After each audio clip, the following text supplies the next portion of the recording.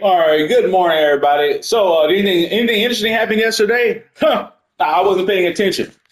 Anything almost completely history altering and earth shattering almost happened yesterday? I mean, all this beautiful blue day in Pennsylvania. Anything happened yesterday? I hadn't heard about it. Anyways, yeah, as you can see, like I don't even know like what we're in the what are we in the NLDS up 1-0 on the Buccos. I haven't played this in days. I forgot where we were at. So obviously, I'm not gonna play like all these games today. We're at a minimum of 8 victories away from the 7 victories away from the World Series. So that's obviously not gonna happen anytime soon.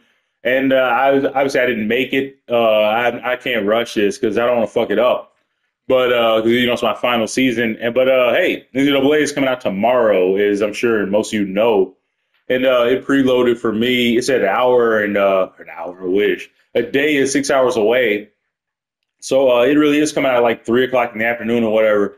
But yeah, I'm hyped for that. It's preloaded, ready to rock. As soon as three gets here, I'm ready to push that button. But yeah. So basically, the bottom line for this, I just don't know when we're gonna finish this. It'll be some point, maybe later this summer, maybe I don't know. What did I say? Never.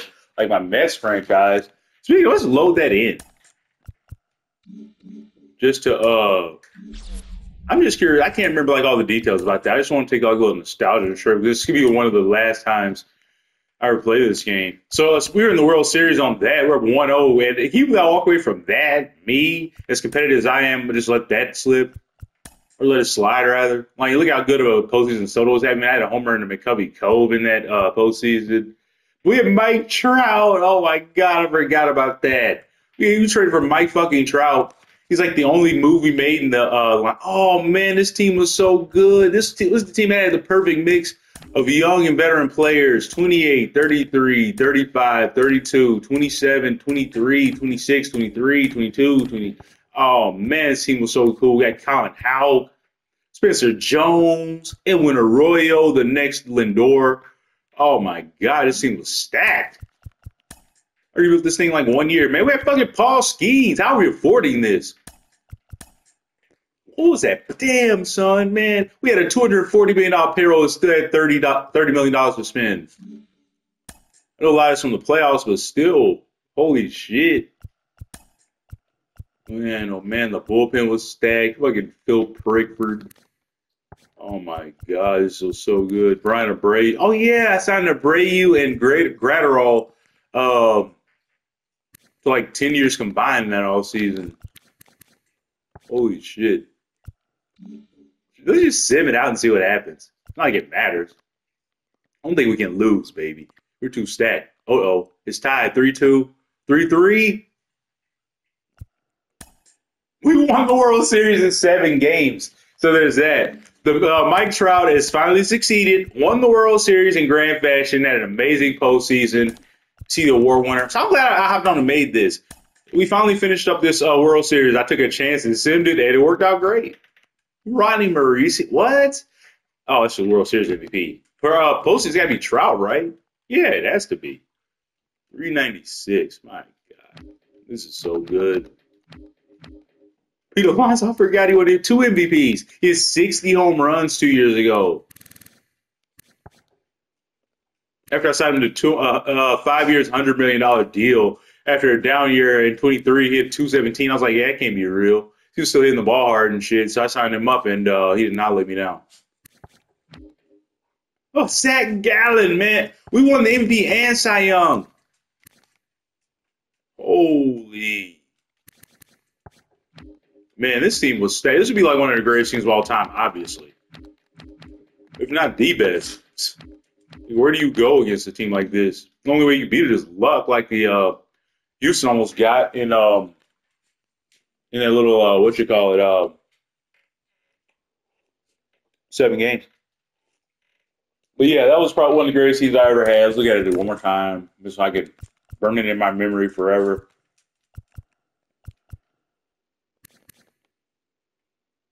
All right, let's load in the Brewers one now.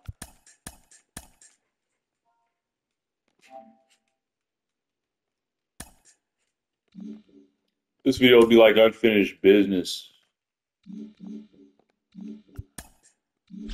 We're not the Lady Braves. Braves? What was the Braves one?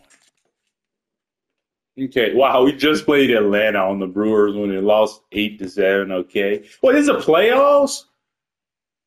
We were down 1-0 in the playoffs? I remember losing to Atlanta. Man, this was a wow. Holy shit. Sal Frelick.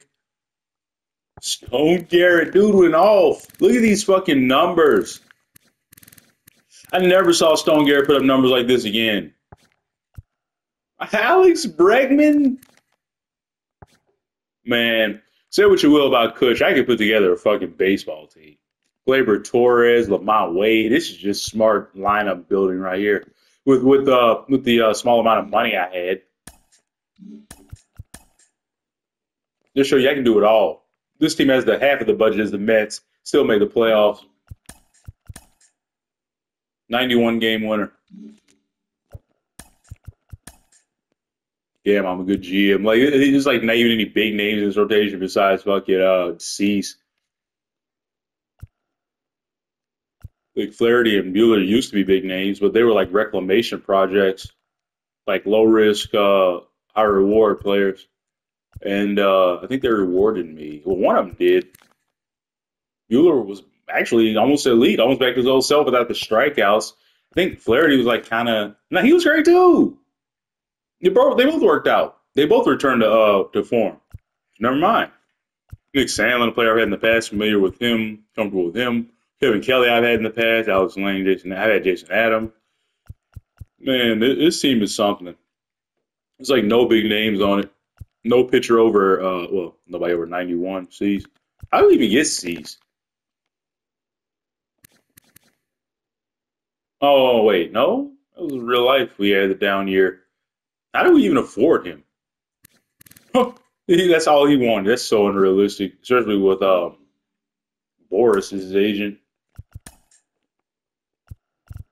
Gleyber Torres had a great first year with us. Yep, 290 became a contact hitter. Entering his prime, that's when you got to get him. Lamont Wade's an amazing hitter.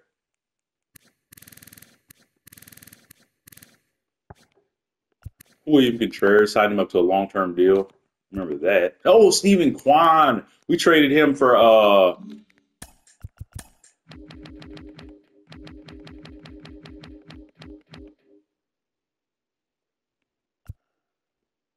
it was a batter. It was an outfielder, I think. It was struggling. It was like both players were struggling, so we traded them straight up. And they both had great years. Who the frick was it?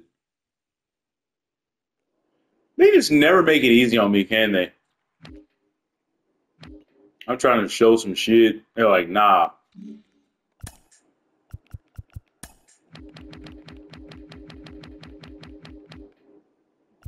Garrett Mitchell.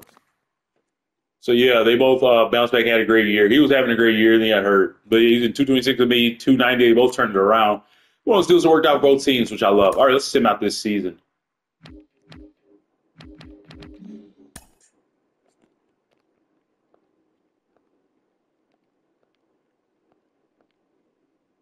All right, we got eliminated. I don't know why I'm saving this. But yeah, I may come back to him one day. Oh no, almost saved over the Mets. Saved over the Braves. Whoops.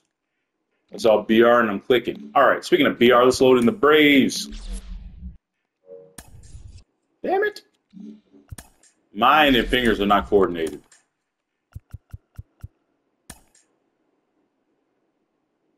Wow, I'm in the playoffs on this too. I just need the playoffs to just walk away.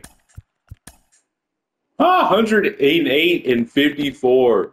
Like better than Dodgers by 14 games. What the fuck is who do we have?